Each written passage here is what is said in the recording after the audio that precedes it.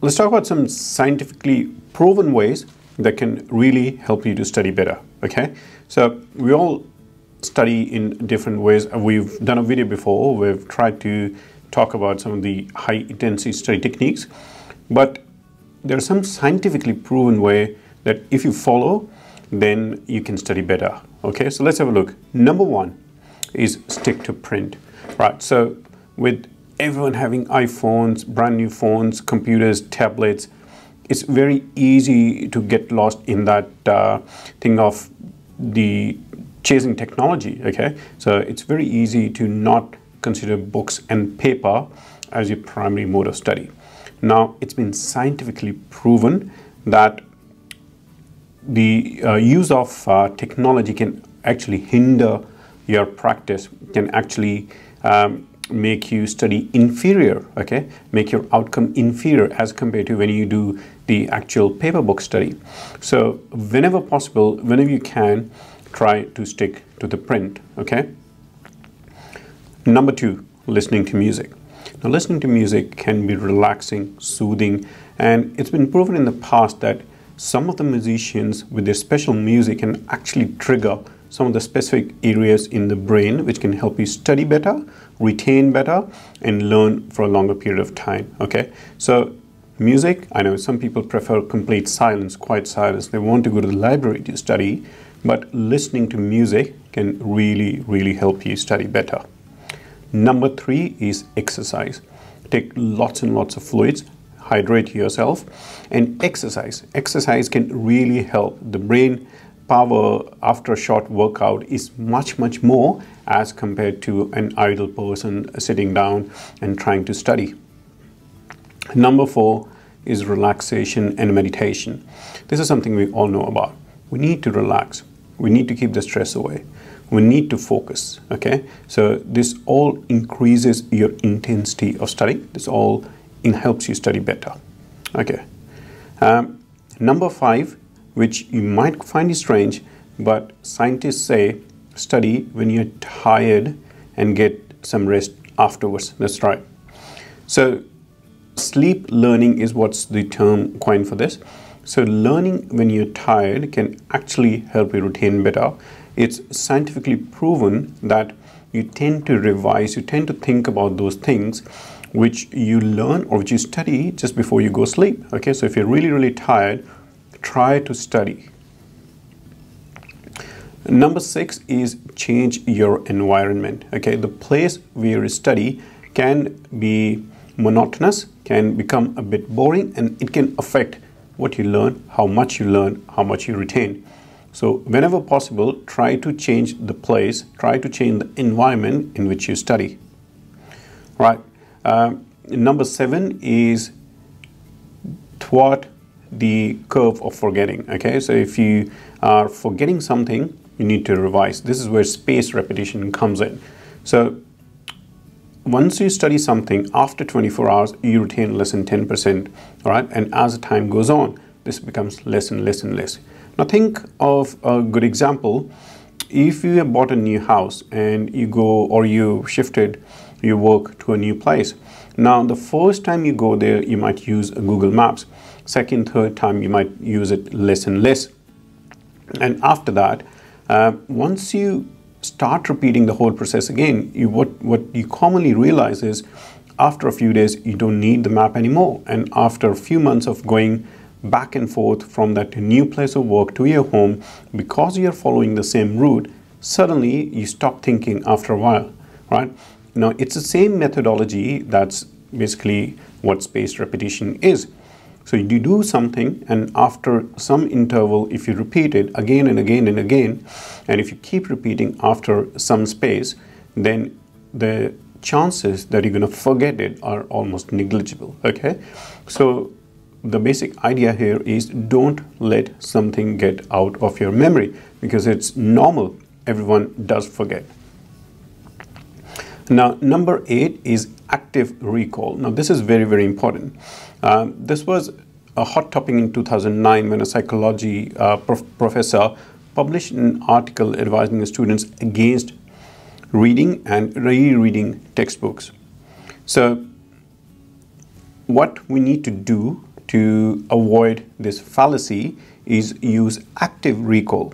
All right, so we should close the book, try to think what we have learned, and we should try to do an active recall. When you just reading, it's passive recall.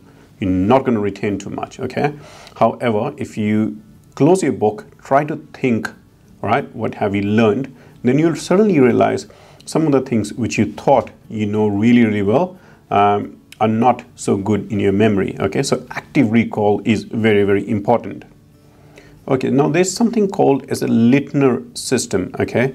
Now, this study method forces a students to learn through repetition. However, the focus now is on the material that you know the least, okay?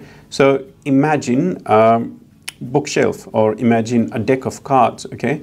So what this method suggests that the material which you know the least should be in the front. The material that you know the best should be in the last. So when you're reading, when you're revising, you're focusing more on the stuff that you don't know, okay, which makes sense, all right?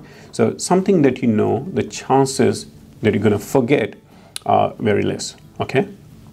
So something that you already know, okay, think of like some very close friend of yours who you meet every day. You know their name. You usually know where they live, what they do. You don't have to learn that, okay? However, if you meet a new person and you've only met them once, it may be a little bit hard to memorize their name, what they do or not. However, if you meet them again and again, now that same new person is not new anymore. And this is the whole idea, okay?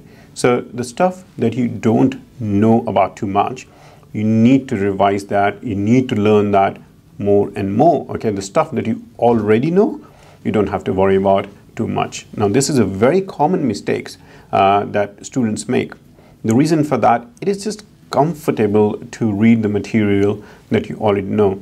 It just plays on your mind. It just makes you positive that, hey, I know this stuff. However, the exams are based upon your generalized learning, your overall knowledge. So it's very important to learn the things that you are less comfortable about, okay? So this is called the Lintner system. Number 10 is taking the practice test. Now, all of us sit various exams for medical students. For example, there's a PLAB, there's USMLE, there's AMC, and a lot of similar exams, NEET in India. Now, whenever these exams are done, most of these exams have old question papers. Now, this again is very important. This is probably the most important of all that I'm talking about. Now, same material can be tested in different ways in different exams, okay? So, for example, if you sit USMLE, it's a clinical-based medical exam. However, if you sit the Australian Medical Council exam, it's a little bit less clinical exam. If you sit the Indian NEET exam, then it's a different exam, okay? Now, these are all based upon similar subjects, but the way they ask their questions is different. So if you're just preparing and trying to learn and try to just memorize whatever is given in the books, there's a very high chance that you may not do too well in these exams. So you have to focus your study based upon that exam. And the best way to do that is look at the old exams, do practice tests, right? And try to learn what the exam is based upon. Now, number 11 is make connection, okay? So what that means is rather than just memorizing like a parrot, we should try to make connections, try to relate things to each other, okay? So if there are causes, for example, of a disease, why is that thing causing the disease, okay? How is that connection, right?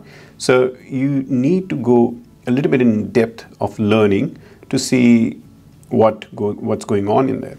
And then if you have 10 points which correlate to a thing, what you need to do is not only try to picturize and correlate with each other, but you should try to correlate with the official topic, okay?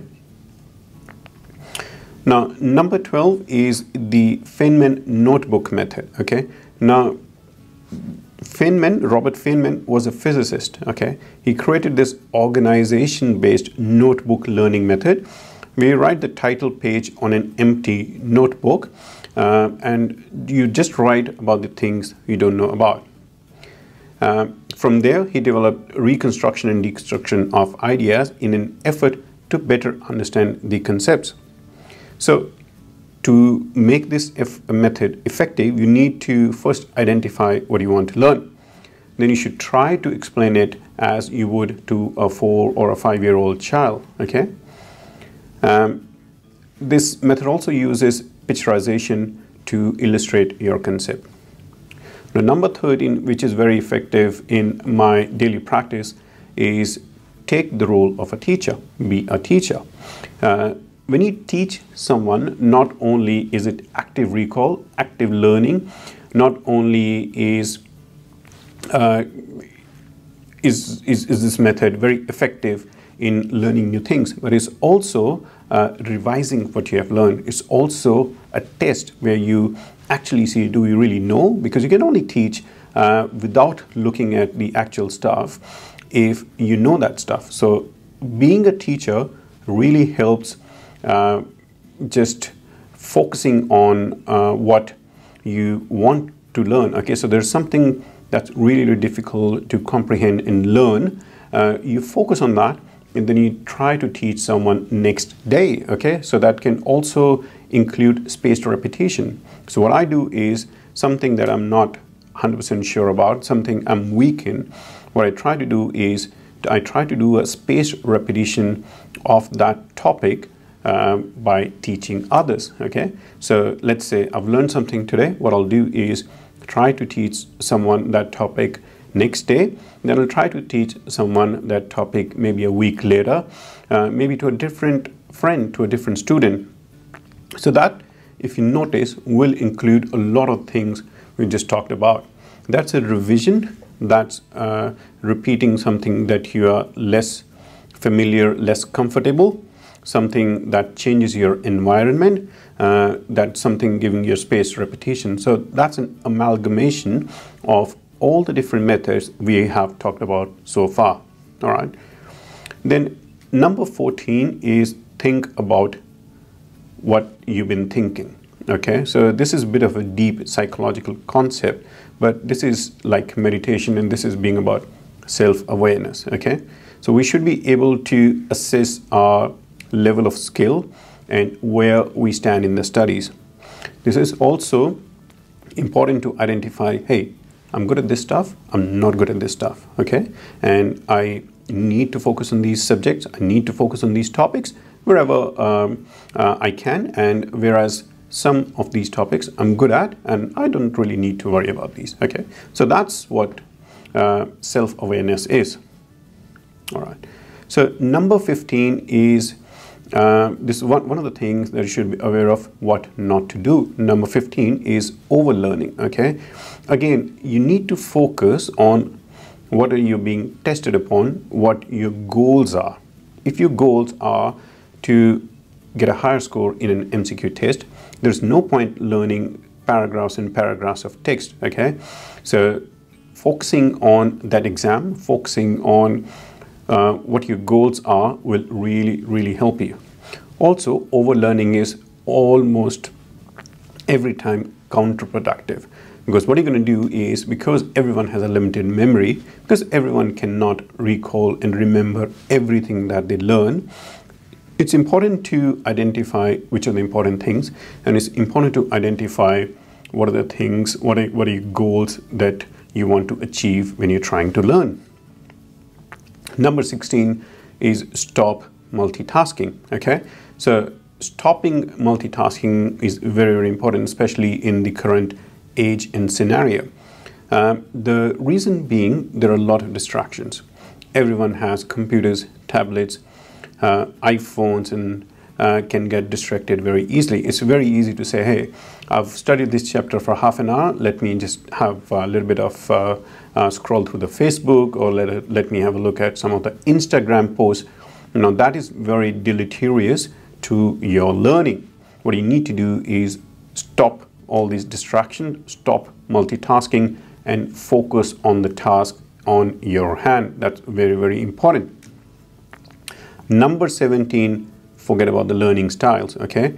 Now, learning styles are basically different ways of learning. If you go online, if you look at some of the learning techniques, then you'll find hundreds and hundreds of methods. It's important to understand there is virtually no evidence for this, and every person studies and learns in a different way, okay? Some people are good reading a subject 5 minutes at a time, half an hour at a time, whereas some can do that for a little bit longer. Some use a particular method of learning, some use the other method of learning. However, there's no two ways about it, okay? There are some generic ideas that we have discussed about in this video, and the focus here is not to focus a set style, okay? You just not focus me, okay? What works for me may not work for you. So you need to individualize your study, okay? But the goal here is to highlight, hey, these things work.